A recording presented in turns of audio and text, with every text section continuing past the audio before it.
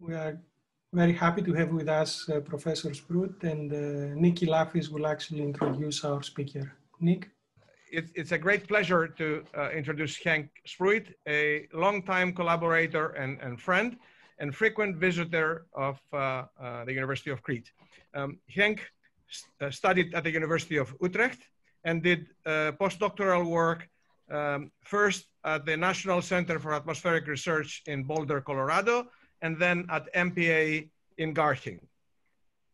At MPA, they liked him a lot, so immediately after his first postdoc, they offered him a permanent position, and he has been there as a senior scientist and later on professor of astrophysics at the University of Amsterdam until his retirement.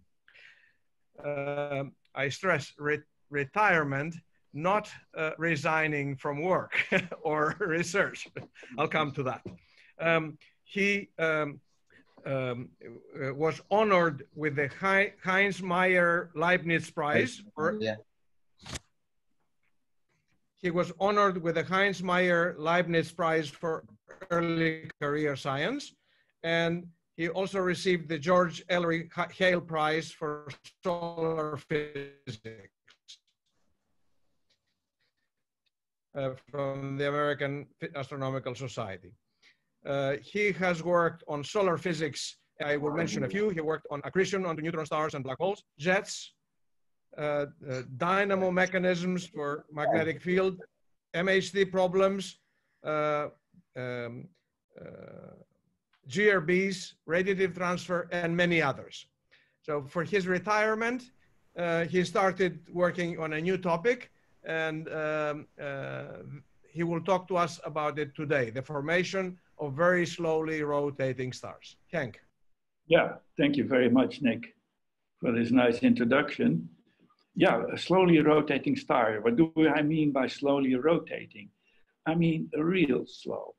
Think, say, decades, possibly even centuries, rotation periods of that order. Is the connection good enough for me to be audible?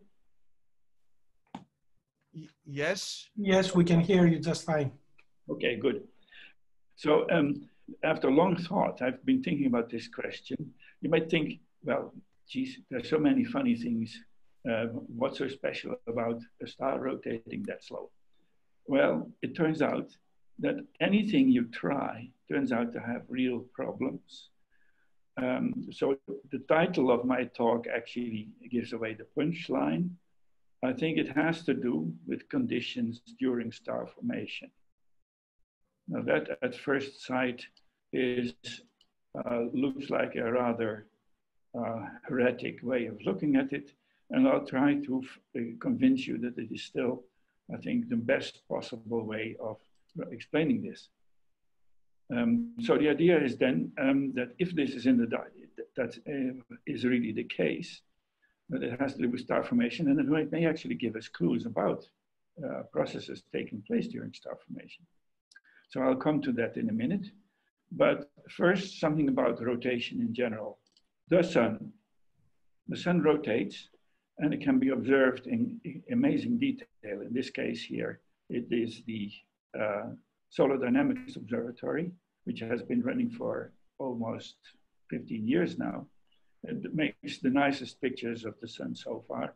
What you're seeing here is a picture of the sun's magnetic field.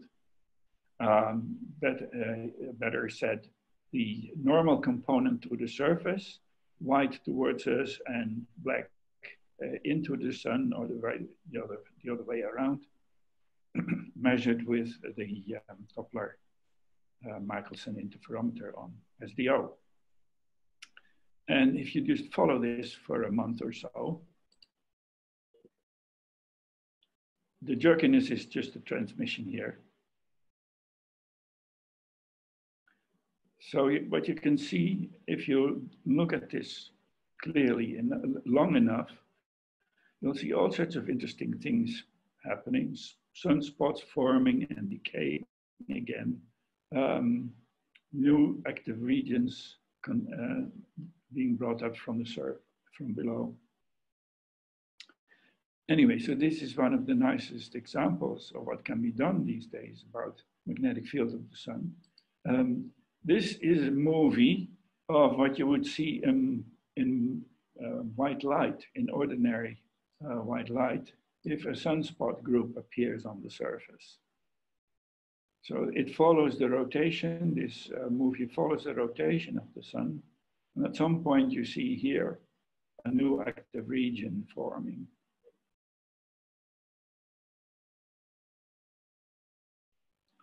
All sorts of magnetic fields appear at the surface. They sort themselves out into groups of spots. And all the while, the sun continues to rotate, taking this new group of sunspots to the west limb.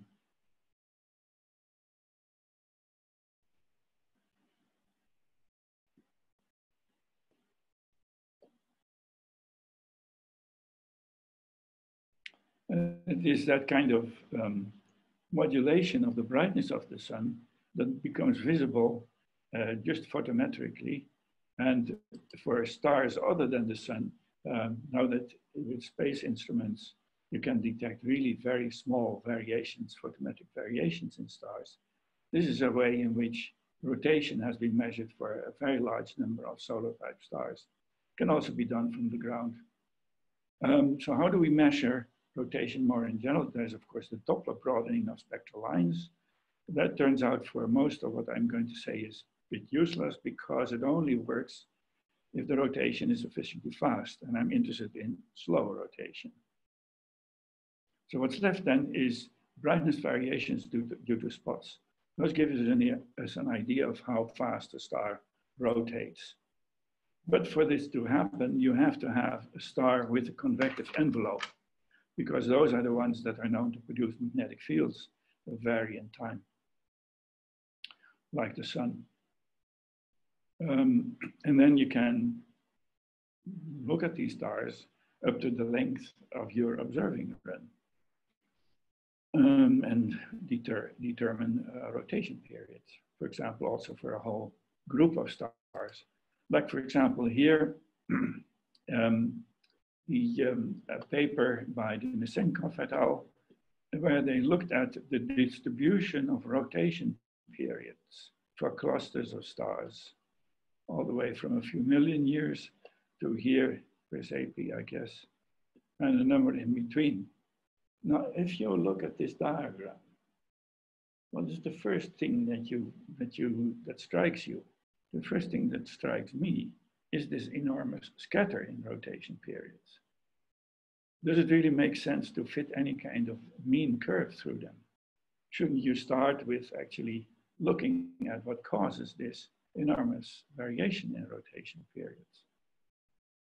So this was for different clusters. If you look, for example, at one of them in more detail, Cephas OB, one of the clumps there. And you can now see this rotation as a function of spectral type, or here, mass of the star, M-type stars here. And there is a whole range of periods from less than a day, something like a third of a day or a quarter of a day, all the way up to the limit of the observations, that was 15 days. So this actually calls for extended observations to see how this diagram continues to larger periods. So this was one cluster where you have an idea of what the age is. Let's now look at older stars, field stars. There's a nice paper here by Newton et al. For a field of in the southern sky, where you have the same range of masses plotted, or significant fraction of the same range of masses plotted. And this diagram here for a young cluster, at this lump here between 1 and 10 days, that has somehow split up into one group with rotation periods of 100 days, and the other sunk down to even faster rotation.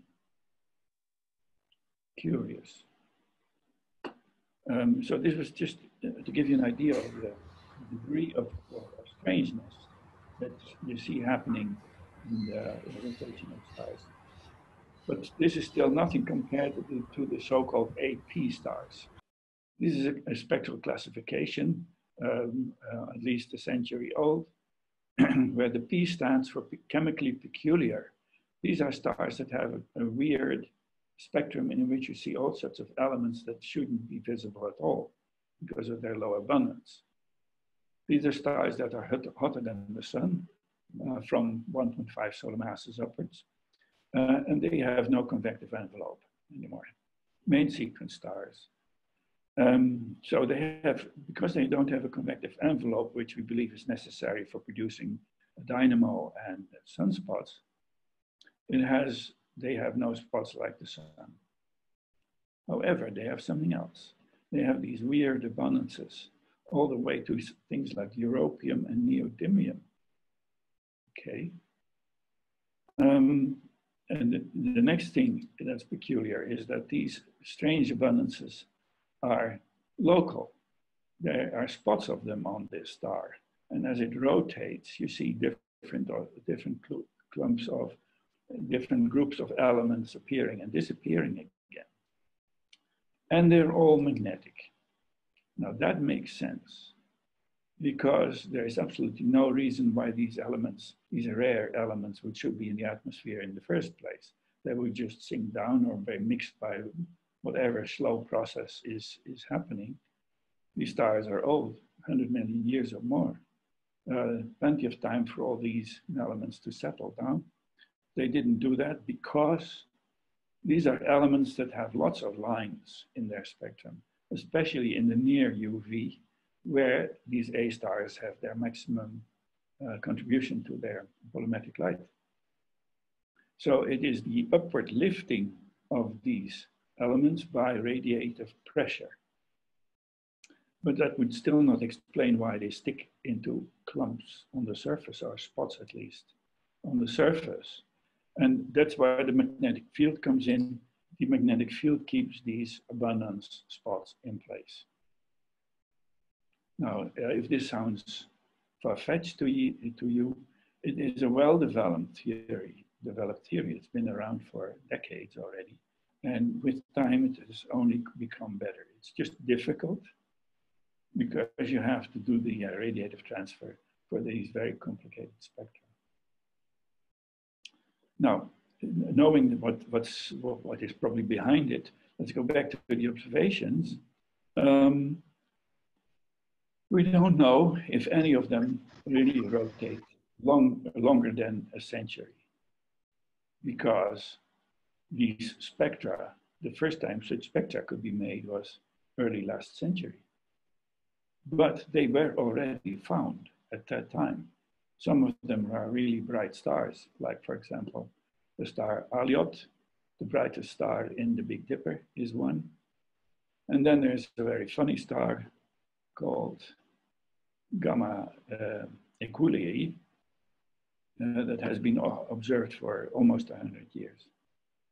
Let me show you the distribution of these rotation periods. So this is a bit strange units, but log P in days. So this one here is called CO Virginis. That's the fastest rotating one. It rotates with half a day. These are also pretty fast, less than 10 days. But then there are a few. For example, this little blue one, called Gamma Equulei, the third star in Equuleus on the rather inconspicuous constellation. This happened to have been observed for almost a century. And one has seen this very slow change of the abundance patterns on the surface in the course of this century. And then there are lots of triangles here. Well, those are stars that have only lower limits on their rotation periods. And as you can see, this gets into years. will take quite a while before these become any better, because you would have to wait for decades to see these things move to the right. So that is more or less an observational problem. The sheer length of these periods confines you more or less to stars that have been seen, to the brightest stars that are in the sample. So here in the vertical scale, the magnetic field strength goes all the way from, I think, a few hundred for Alliot, all the way up to 30,000. There are, I think, 2 of them. I forgot the names now. Okay, so another question is, how do you spin down a star? Stars are born rapidly rotating in a circumference-Zayaev disk, for example. How do you spin it down? Well, there are various proposals here. One of them is stellar wind. If this star loses angular momentum in a wind, like the sun does, then couldn't that spin the star down to very long periods? And just to show what a stellar wind looks like, here is the stellar wind of the sun, the solar wind, seen with SOHO satellite LASCO instrument. There is here a stick that blocks most of the light of the sun, so you see only the corona. Now this is of course faster played back. I think it's like each of these blobs moving out takes about a day. And if some of these blobs actually point at us, then they cause magnetic storms, geomagnetic storms.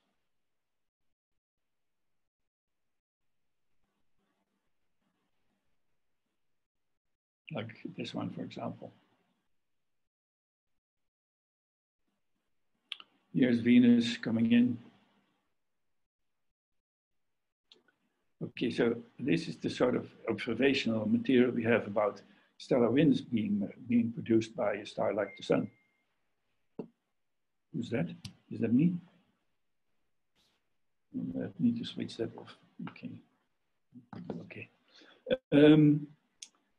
Now, of course, it then comes down to details of this process, and you'll find that it doesn't nearly come as close as breaking, as spinning the star down to years. And we have much longer periods. So that gets rid of one possibility. There are 2 more. Maybe I should just skip to what has been discussed to some extent for several decades now, the disk locking mechanism. Yeah, disk locking. Yeah. The idea is that these stars, as long as they rotate rapidly or reasonable rotation rates, they have a strong magnetic field on the order of a kilogauss on their surface. And this magnetic field, to some extent, interferes with the mass that's being accreted on it. So as a result, it has a magnetosphere, a volume in which this magnetic field dominates. And outside it, you have the accretion disk supplying mass to it. Now, at the boundary between the two, you have interaction, there's a friction taking place. If the star rotates against something that orbits slower, then the star will add angular momentum back to the accretion disk. So that's one way in which you could explain this. And again, it has the problem that it comes nowhere close to rotation periods as long as we actually see in the stars. So that was that.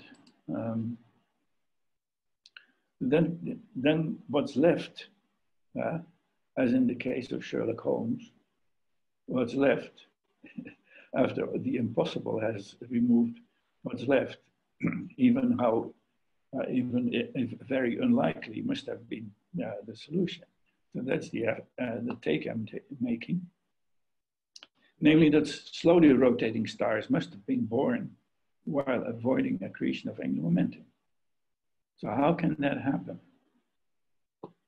Well, during star formation, there's also a magnetic field around. the cloud's magnetic field, and it has a huge amount of magnetic flux. That magnetic flux gets somehow left behind during accretion, but who knows if a little bit of it remains left and connected to the star, then there's a direct magnetic connection from the star to something further out. It doesn't have to be very far, in fact. And there would be a magnetic torque that can be transmitted between this cloud and the star. From the observational point of view, you say immediately, well, that cannot be the case, because we also see stars that rotate quickly. So the issue is more, how often does this happen? I think it happens in some cases. In the most clear cases, it must have happened this way. Now, this is all not very new, in fact. In the 50s, or actually, I should say, in 1965, and this is not the first time it was mentioned, but there's a paper by Leon Mestel, who pointed out that, you know, as long as the field can retain a suitable structure, it can transport angular momentum away from central condensation. And this might be the process that was, I think at that time was already seen as a possible mechanism of getting the star rotating slower. Where are we? Okay. Yes. So let's take a step back and look at two connected problems. We have the angular momentum problem. We want to get, for these particular stars, you want to get the angular momentum away completely. Yeah? Is that possible? And the second problem is the magnetic flux problem. The amount of magnetic flux that's involved in the formation of a star, starting at, say, 1/10 of a parsec, at 1 kilometer per second orbital velocity. You'll find that the angular momentum, specific angular momentum per unit mass, is 10,000 times larger than in the stars that are finally formed. It's not enough to just remove 99% of the angular momentum. You have to do it to 1 part in 10,000. And the similar thing happens with the magnetic flux. Magnetic flux at these distances, say, milligauss field at 1/10 of a parsec or so, contains 1,000,000 times more magnetic flux than you see in magnetic stars. Large, was that million or 100,000 times? So there is 5 decades. So the conclusion is that both must have been lost. And then the question is, which disappears first?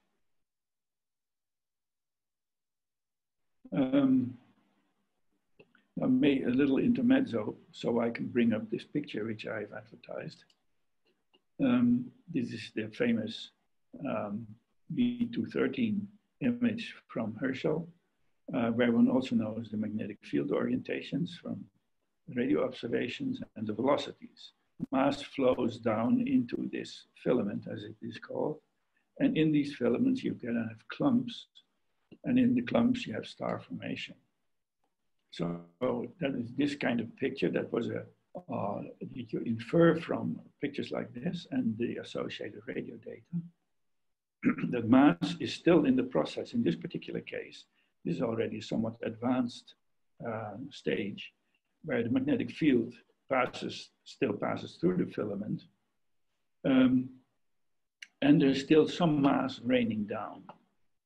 This is magnetic, it must be magnetically dominated region, but there's still some mass flowing down into these clumps. I think this is more or less consistent with what people have used as interpretation of these data also. So we have this problem of two connected problems to be explained. And the current default view, if you talk to the standard view you would be taught in class about star formation, then the assumption is that the magnetic flux first disappears. And then the angular momentum that's left will form an accretion disk. And this accretion disk, by the physics of such accretion disks, can leave the magnetic field behind, while the angular momentum can leave the angular momentum, behind, while the mass accretes inward. And the angular momentum that's left is left in the cloud, some way or another. Now, this picture must be fairly good for some of the stars, some of the very rapidly rotating stars, for example. Even if they have left almost all angular momentum behind, they apparently still have enough left to keep the star rotate, the newly formed star rapidly rotating. But as you have seen in the examples I showed, this cannot be the norm, because there are only a few that rotate so fast. So something in between seems to happen for most stars.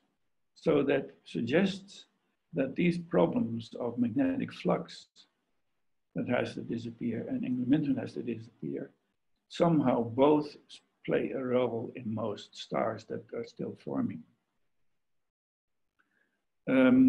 Magnetic field can also be, okay, but how does magnetic field leave the star while it's accreting? One of the suggestions is that ambipolar diffusion will take care of it.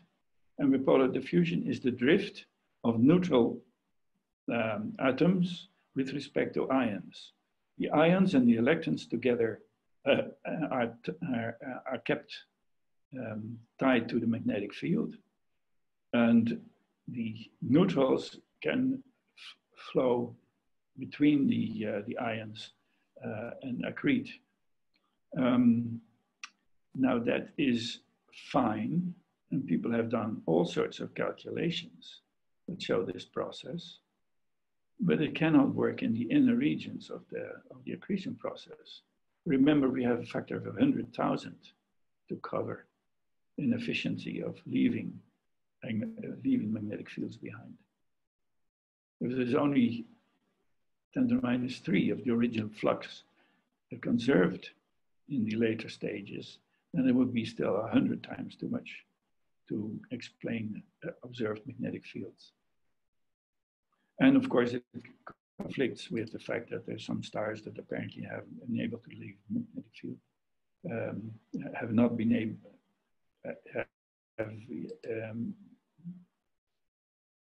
conflicts with the very slow rotation as well. Okay, I'm going ahead of myself a little bit. Good. So the alternative would be that some stars form with continued connection with their birth cloud. That's the alternative that I propose.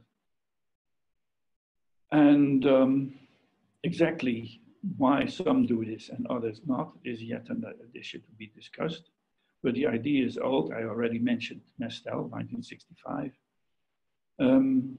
There's a fairly recent calculation by Galignano and Allen, where they construct sort of toy model of a collapsing cloud with a magnetic field in it. And they do this in such a way that there is still some magnetic connection left in the process. And they come to the conclusion that if they follow this up, this model, then eventually the star that forms will not rotate at all. And they conclude from this that dissipation of essential magnetic fields is a fundamental requisite for the formation of protoplanetary disks. And I would go ahead a little bit and saying, well, maybe not all of them do it this way. In the literature, this is called the magnetic braking catastrophe.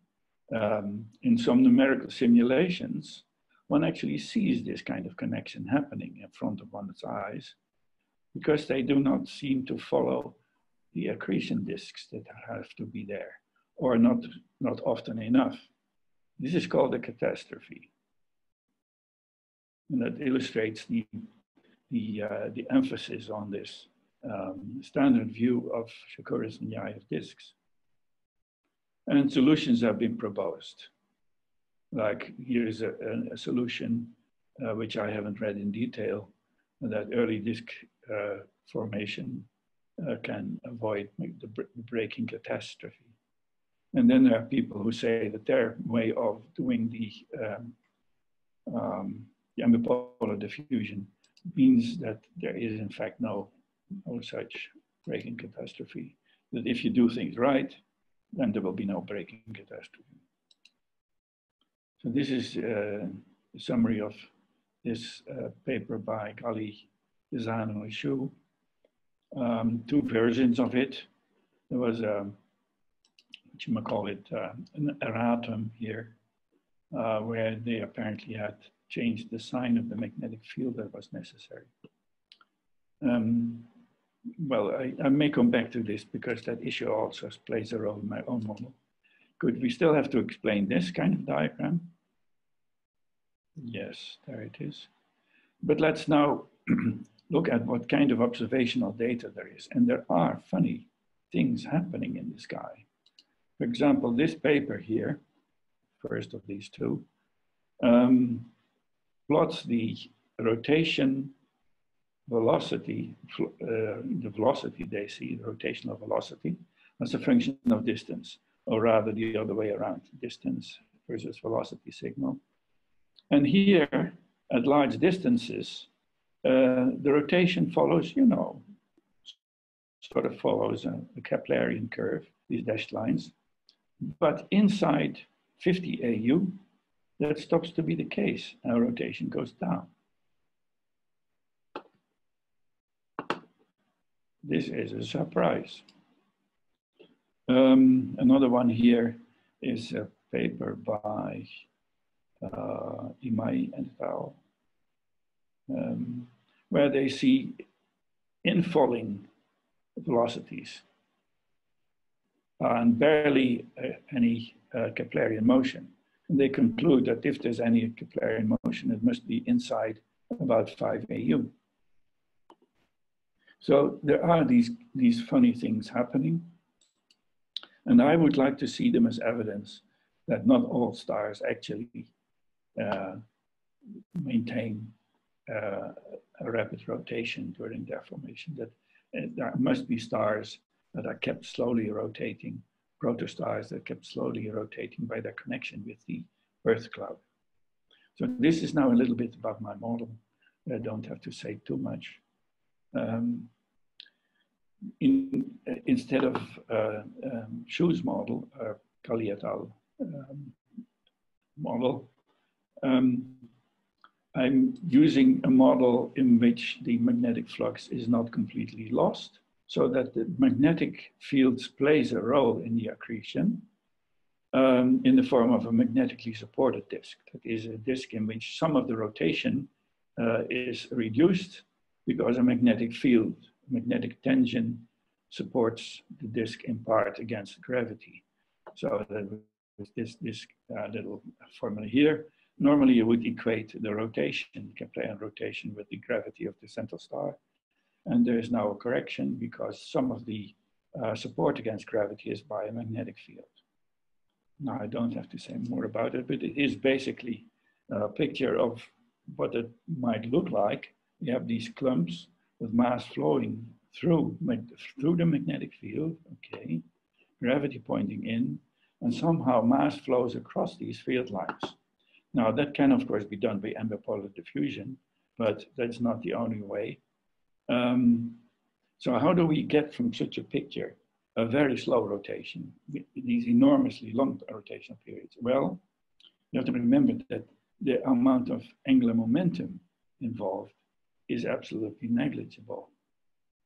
So if you have any ingredient that acts like it extracts angular momentum, there is no problem whatsoever to get a zero rotation or very long periods.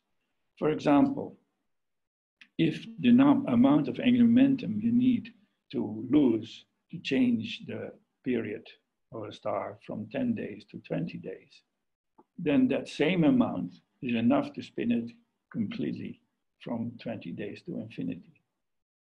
So this just illustrates that thinking in terms of the periods as extreme, it may be a bit misleading, as long as there is a connection that transfers angular momentum. And that's what a magnetic field does. So how much would you need, for example, if you have a star that has still some connection, or sorry, an accretion disk, what you call it, partially supported by magnetic fields, that is still connected to something, some magnetic field at a distance of, let's say, Neptune, 30 AU. That's pretty close in. But still, such a magnetic connection could spin you down to the period, the orbital period of Neptune, if that's what the magnetic field does. If it rotates like Neptune around at the distance of Neptune, then the star could in principle lose its angular momentum to that orbital period, 160 years. So these questions of how you lose this angular momentum that you need to lose to get to these very long periods actually can already be settled, can be settled already very close to the star. Okay, now something about how you would maintain this keep this magnetic field that maintains the connection between the cloud and the star. This is cloud and the forming star. One is the ambipolar diffusion, where it's only in low ionization regions. And in these closer orders of magnitude that we have to cover, you need something else, and that is known, a magnetic Rayleigh-Taylor instability. That it is not discussed very much, but in this context, but it is by far the most efficient way of making mass flow across field lines. And to convince you, I have here an example from solar physics. In solar physics, you can see this magnetic Rayleigh-Taylor instability happening in front of your eyes. That's this little movie here. This is a movie made by an amateur astronomer with an H-alpha filter and an occulting disk. So we have here the sun, or rather the occulting disk that blocks most of the light. And outside it, you have the magnetic, you have the mass that radiates as H-alpha emission. And in a solar eclipse, you can see it as these nice red blobs around the moon. And this has a temperature, H-alpha temperature of say 10,000 degrees. And that is dead cold compared to the gravitational potential here. It would drop down to 100 kilometers per second flow speed. Instead, it does something like this. Now, this is a movie over probably a couple of hours of data.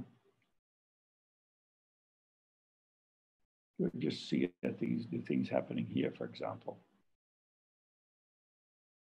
You see white stuff dropping down. And in between, you see dark stuff moving up. Now, what is this? The bright stuff is the H-alpha emitting gas. And the dark stuff, yeah, what is that? Well, it's matter that is not, it's matter that does not radiate in H-alpha. It would be field-free magnetic field that's pushing up. So how does this look like if we sketch the magnetic field that goes with it? If we look at this prominence from the side, so then we see something like this. And it is material that is suspended by this magnetic field configuration. Magnetic tension at this kink here is what keeps this matter suspended above the surface of the sun. If I rotate this by 90 degrees so I can see it face on, then you see what you saw in this movie, mass moving, magnetic fields moving up and mass flowing down and eventually raining down to the photosphere. So we can, once we know that this can happen, let's now apply it to an accretion disk. The only thing we need to do is just rotate the picture by 90 degrees. So gravity is horizontal in this case. My central mass here, magnetic fields being held in place by an accretion disk, somewhat like the picture I had already shown. Now, just like in the case of the solar prominence, one expects, by linear stability theory, for example, that the process will cause matter to flow this way while magnetic field move this way while matter accretes. And it would look like this if you look at it from the top. You look at it down, then here would be this last field line here. And the mass would try to flow in. It does that by forming these fingers. Magnetic flux moves out and gas moves in. These are things which can be calculated in reasonably good detail. So that's what I hope is the case also in these denser regions where a bipolar doesn't work anymore, just by purely ideal MHD instability. So then, of course, in order to make this work for a model, you need some kind of parameterizations. So for the calculations that I've done, I've just assumed that this mass flow speed scales with the free fall speed at some small fraction of it. Now, why would we do this? Something similar, that's useful for this discussion is shown here. This is work by my former student, Rudi Stehle, where we had set up a calculation in 2 dimensions, a plane in which mass rotates here, and a magnetic field feeding through it. But with a simplification. The calculation is 2-dimensional in the plane and 3-dimensional in the magnetic field. But we make use of the fact that above the disk, the magnetic field dominates everything, at least close to the surface of the disk. Magnetic field dominates. And that means if it's the only thing that has forces, that the magnetic field has to be force-free, or in our case, a potential field. Now, potential fields you can do with applied mathematical computations. So you reduce in this way this 3-dimensional configuration to a 2-dimensional one. All the flows take place in the horizontal plane. So this is how it develops. The instability sets in here near the center, and then it grows into blobs of various kinds. So we know from this somewhat simplified case that this instability actually is there and it could be useful. So what I envisage now is that in order to cover this large range in length scales, it is normal to assume that you don't have just one clump, but the clump breaks up into smaller clumps. I'm now assuming that this process of smaller and smaller scales is sort of the same on every scale, that the same assumptions can be made on every scale. That means you use a self-similar or scale-free model. So I won't go through the calculations in any detail. Let me just give you here the assumptions that go into it. So the range of length scales, of a factor of 10 to the 5 or more, is done by assuming that the whole process is scale-free in the sense that it can be applied to any of these orders of magnitude in between. Basically the same process happening at different amplitudes. The disk in it is partially supported by gravity, supported by magnetic fields. And this causes it to rotate subcaplarian because the force of gravity has been reduced by the magnetic field.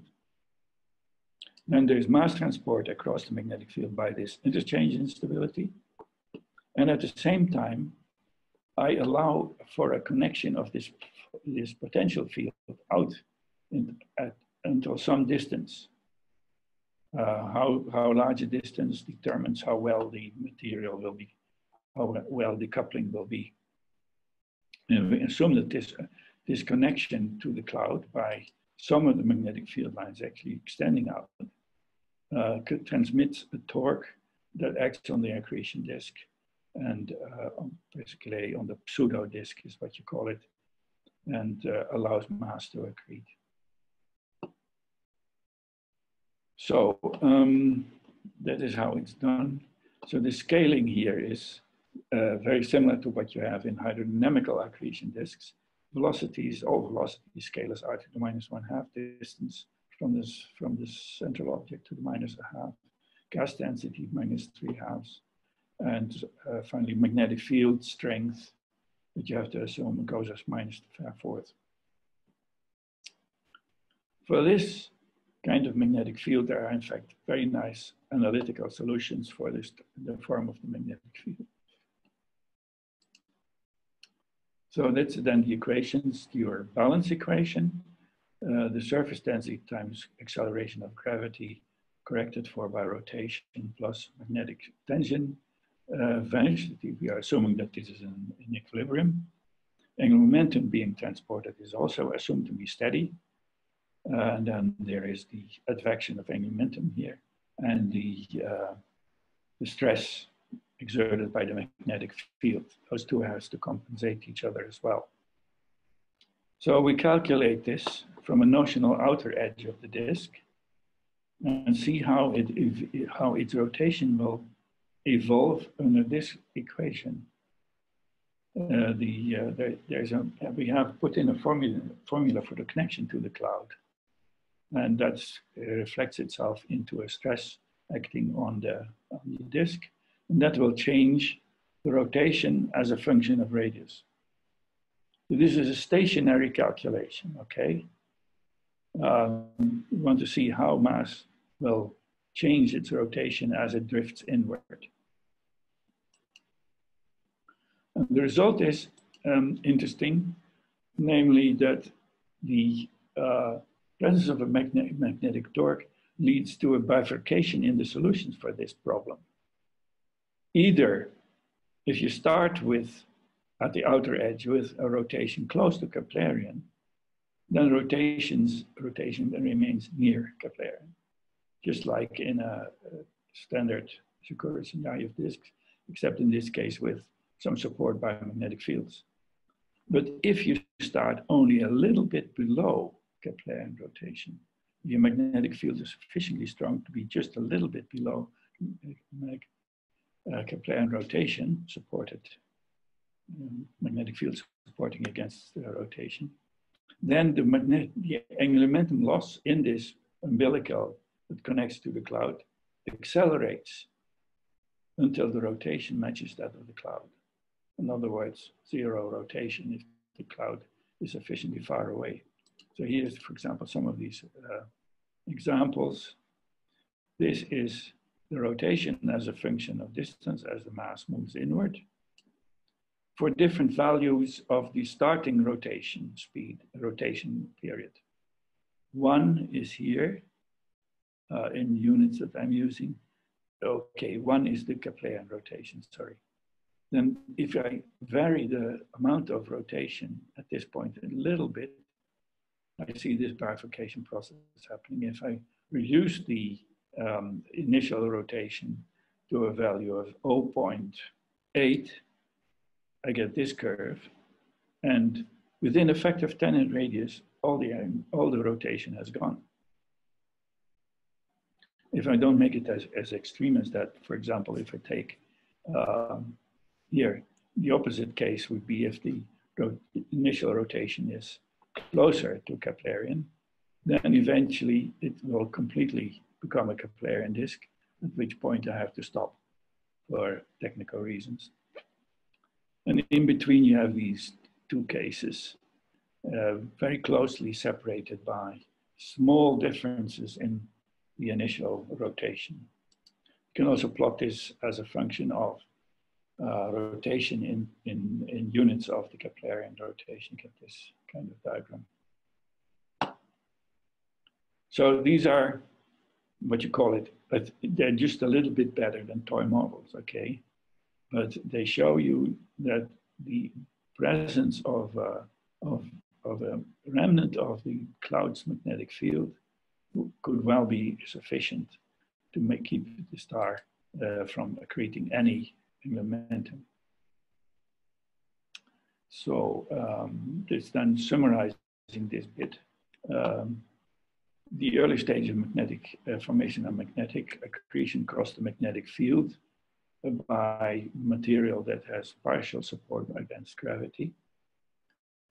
Connection to the cloud is important. It allows the mass to lose its angular momentum. And the transport across the magnetic field in the disk is likely to be the Rayleigh-Taylor exchange process, similar to solar prominences. Now the model produces this bifurcation process, behavior. Let's see. So what does that mean for this kind of stars? Let's look at some open questions. I think this way of thinking about it makes plausible that you have stars rotating very slowly, even if they're very young. But it also raises the issue of what you do with everything in between. Huh? Why is there this spread? What controls the in-between rotation rates between very slow and very rapid? That's an important question. So I've assumed that the 6 decades in length scale, I've now increased it from 5 to 6 decades, that they are all similar in terms of physical processes, which may or may not be the case. And then I think there's an interesting possibility that both of these processes, the accretion disk case and a zero rotation case, can alternate on the way as the mass is on the way to its final star. And those are things that were suggested already by these observations, which I mentioned. Let me see if you can find it here.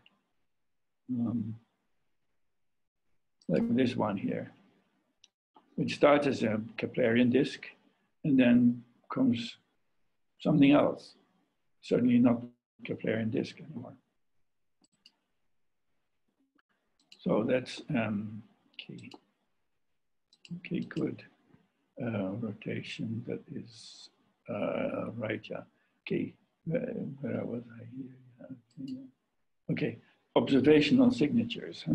They are already present in the observations. For example, this question of infall or rotation, I've given you this one picture, but there are more of them. I've listed here a few and some of the statements that the authors make about infalling and rotational motions being present at the same time in their particular source.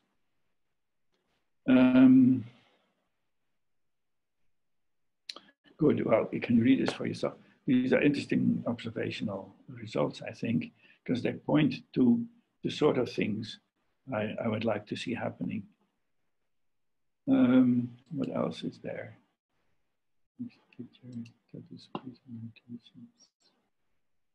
Good, anyway, so I should say that I also expect significant progress from the numerical simulations. Numerical simulations are becoming so powerful that if you ask the right kind of questions, you may actually get answers. But that's the whole problem.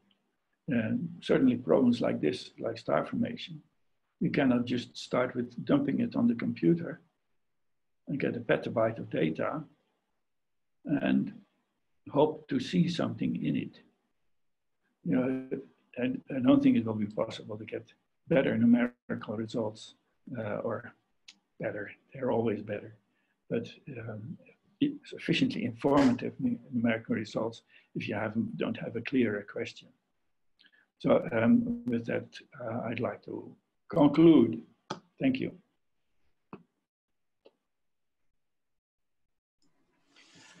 Thank you very much. I don't know if there are any questions from the participants. You may unmute your microphone. Hello, this is Kostas. I have a question. Yeah, please, please. So I don't understand very well your the mechanism you propose by which the Rayleigh-Taylor, the magnetic Rayleigh-Taylor instability will transport flux out and mass towards the star. My problem is this seems to under ideal MHD conditions, this seems to contradict, right, the fundamental concept of mass and flux moving together. Yeah. So unless you have a non-ideal process to separate the two, my understanding is that no instability will lead to mass and flux separation. Okay. So how do you understand? Are there? You showed some numerical simulations, 2D numerical simulations. Have you actually observed such a relative mass and flux separation in these simulations? Okay, well, you could separate it in two stages. First, you can say we'll do ideal MHD, and then we can do linear stability calculations. Okay, they show just this picture that the sun's prominence shows. You find magnetic field moving out while mass moves in. But that's linear stability, of course, and that it still doesn't tell you how this, so it's clear that this velocity pattern and changing magnetic field pattern will happen. And, you know, you can do simulations that see this happening. Of course, then, just like in hydrodynamics, if you have a hydrodynamic instability, shear instability, and you try to do this without viscosity, the inviscid case, then you get perfectly simulations that would seem to work perfectly well, except on the smallest scales. And just like you do in weather simulations, much of the atmospheric wind patterns and so on is reasonably free from molecular viscosity. It's all the turbulence that develops on smaller scales that eventually allows these large scales to continue. It's the same thing here. So at some point, the actual dissipation of the energy that's being released in this case will have an effect. But, you know, just like in case, you can hope, this is somewhat of a tricky issue, of course. In case of normal hydrodynamics, the answer would be, oh, it doesn't matter what you do, because the cascade is always down, and it doesn't matter if you make a little mistake on the smallest scales. Okay, so from that point of view, you should be okay. But we are not completely sure if that's also the case for magnetic fields. But Henk, this is my question is specifically that this you argued that this happens under an ideal MHD. As long as there are non-ideal effects, I understand it, right? But under ideal MHD, this should not be happening. And if it happens in simulations, then it might be because of numerical diffusion. There is always some diffusivity in small scales, right? But there is a way to test for that with the standard resolution studies, parameter studies, right? So you increase the resolution by a factor of 2, and if you see the effect reducing by a similar amount, that means it's all numerical diffusivity that is operating, right? So I have a difficulty understanding the principle of the thing. I understand that it might be present in some numerical simulations, but it's it's because of these diffusive effects that creep in, right? Yeah. Even if you don't put them by hand. Yeah, no, okay. If you really want to think in terms of physical processes that can diffuse, then you say, okay, if you have your numerical simulation set up down to a length scale where these things happen, then you'll see how the magnetic field change on that very small scale. But that doesn't make, presumably, not much difference for what happens on the larger scales. See, if these fingers that we're developing, like in the case of the solar prominence, on the length scales in the solar prominence of on the order of a kilometer or so, magnetic diffusion of some kind becomes important. It's only that the overall transport coefficients, the transport properties of this instability don't depend on it. So it could be reconnection. I mean, yeah, reconnection or molecular diffusion processes, yes. But again, reconnection, yeah, depends what you call reconnection, but certainly, yeah, that would definitely also be important. And that would be a fast process, huh? That sort of reconnects small scales real fast. Right. So in the sun, we know this happens, right? But it has also observable effects. I mean, it raises the energy. There is energy released, right? And this would have an effect in the disk as well, right? If it happens in significant amounts. Oh, yeah, absolutely. Yeah. Yeah, essentially all of the gravitational energy that this gas releases should show up somehow in the disk itself or in the magnetic field above it. Some of it could actually be propagating away as alpha waves, who knows? But that's a good point. There should be that signature of the dissipation. Now, normally, you would say, oh, well, but that will just be like in a Shakura Symbiote disk. There we know what happens to the accretion energy that's being lost into dissipation. We'll just heat up the disk. Okay. I think someone else wanted to ask a question in parallel with Kostas. Can I ask a question, Vasily? Sure. Okay. Henk, could you please go back to slide 10, number 10? Okay.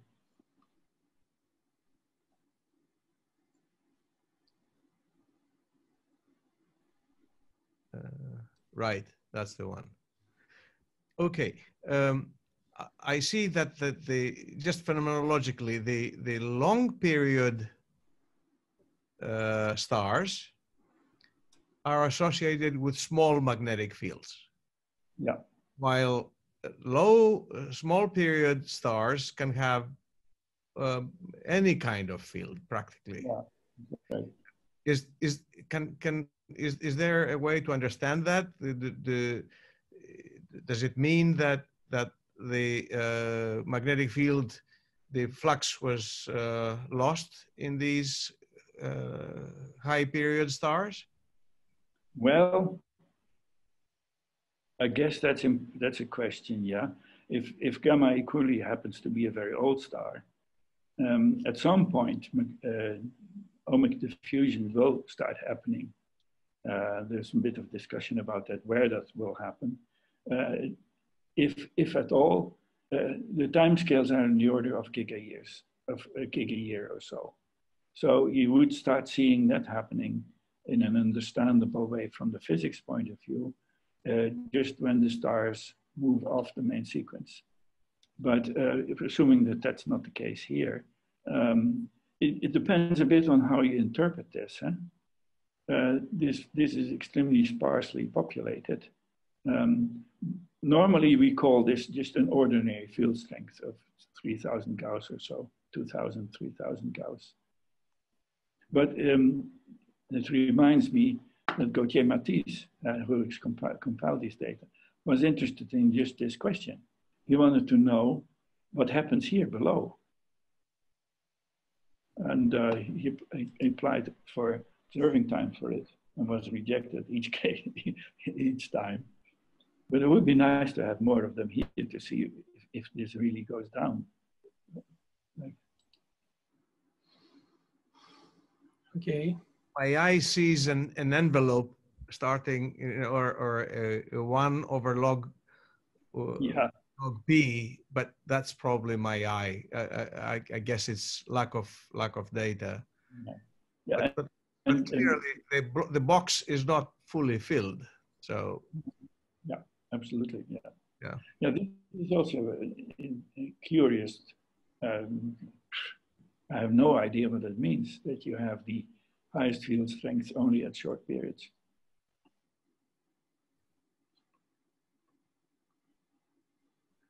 Okay. If there are no more questions, we would like to thank Professor Spruit once more. And the rest of us will meet again next week at the same time.